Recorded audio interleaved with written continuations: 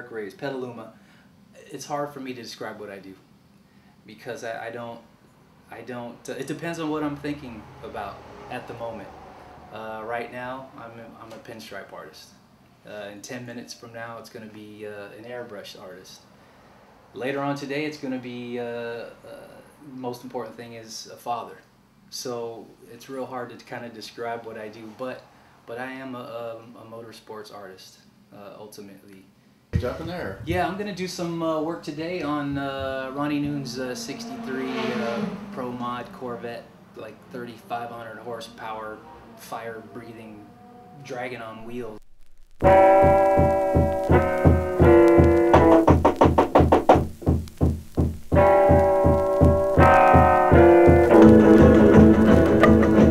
I'm a rough, tough, hard to bluff, long lane, slick and mean while I'm bad. You better watch me, I'm bad. But won't you look at the fun I've had? Treated like a fool and bad. My mother's an artist, not anymore, but she was before I was born, and she still is in my eyes. But and then my dad's a race car driver. So being the firstborn, and I just combined the two. Not on purpose, it just kind of happened on its own. I've been drawing as long as I can remember, and my dad's been dragging me out to the drag strip for as long as I can remember. The bad, bad boy.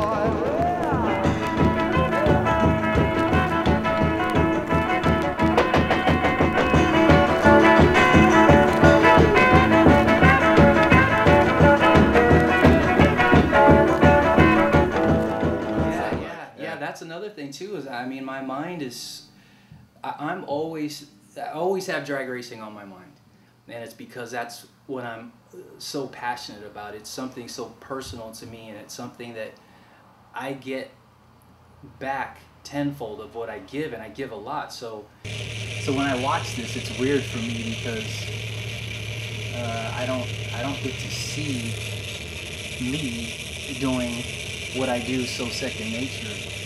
Like, you know, oh, this is a replica of a 1953 Studebaker, which has a very aerodynamic body and a 1,200 horsepower engine. And on this run, I'll go 750 at 175 miles an hour. And it goes really, really quick.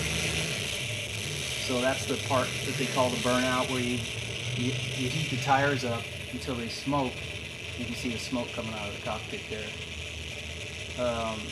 to get the tires nice and sticky so that you don't spin the tires at all.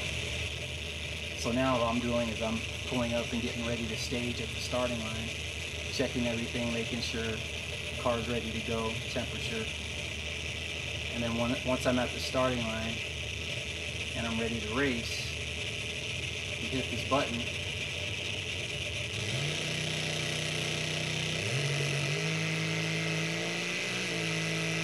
And now I'm watching my competitor to see, because he's faster than me, I want to make sure that I beat him by 4 inches. So even though I'm going 175, I'm not even watching where I'm going.